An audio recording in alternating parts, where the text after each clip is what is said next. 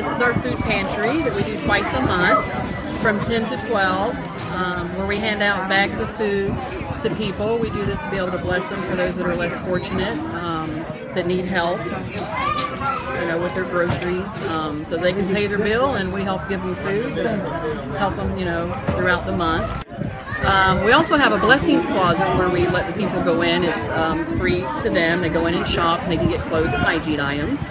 We started this about 2 years ago. We've just seen the need of people just needing food and needing a meal. So we also do a meal on Monday nights where we serve about 125 people that come up, and we set it up right here in the courtyard, and they sit down and have a good hot meal and